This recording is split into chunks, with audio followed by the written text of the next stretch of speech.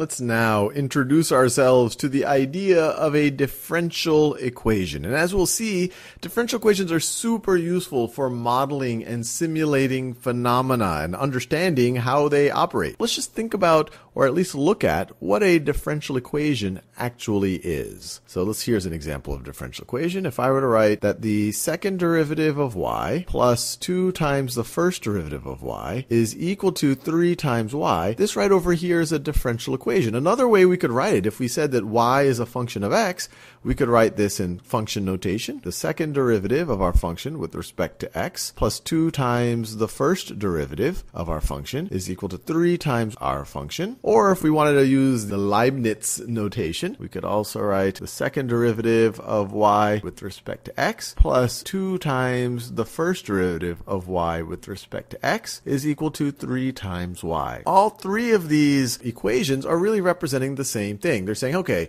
can I find functions where the second derivative of the function plus 2 times the first derivative of the function is equal to 3 times the function itself? That the solution to a differential equation is a function or a class of functions. It's not just a value or a set of values. And it's important to contrast this relative to algebraic equation that you're familiar with. It might look something like x squared plus 3x plus 2 is equal to 0. The solutions to this algebraic equation are going to be numbers or a set of numbers. We can solve this as going to be x plus 2 times x plus 1 is equal to 0. So x could be equal to negative 2 or x could be equal to negative 1. The solutions here are numbers or a set of values that satisfy the equation. Now let's make that a little bit more tangible. What would a solution to something like any of these three, which really represent the same thing, what would a solution actually looks like? And that there is often more than one solution, or there's a whole class of functions that could be a solution. One solution is y1 of x is equal to e to the negative 3x. And I encourage you to pause this video right now and find the first derivative of y1 and the second derivative of y1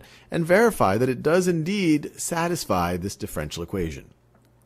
So I'm assuming you've had a go at it. So let's work through this together. So that's y1. So the first derivative of y1, well, this is going to be, let's see, we just have to do the chain rule here. Derivative of negative 3x with respect to x is just negative 3. And the derivative of e to the negative 3x with respect to negative 3x is just e to the negative 3x. And if we take the second derivative, y of y1, this is equal to, same exact idea, derivative of this is negative 3 times negative 3 is going to be 9 e to the negative 3x.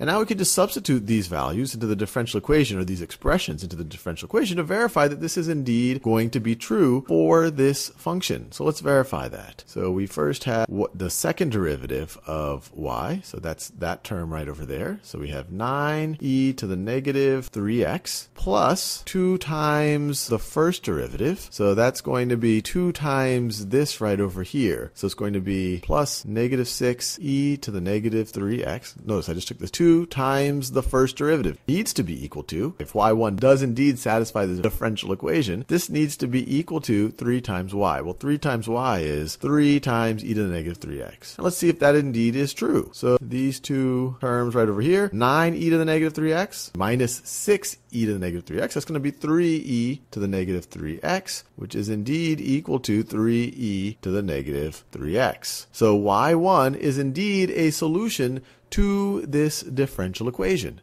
But as we'll see, it is not the only solution to this differential equation. For example, let's say a y2 is equal to e to the x is also a solution to this differential equation. And I encourage you to pause the video again and verify that it's a solution. So assuming you've had a go at it, so the first derivative of this is pretty straightforward, is e to the x. The second derivative here is also e to the x. And so if I have, so the second derivative, it's going to be e to the x plus 2 times e to the x is indeed going to be equal to 3 times e to the x. This is absolutely going to be true. E to the x plus 2 to the x is 3 e to the x. So y2 is also a solution to this differential equation.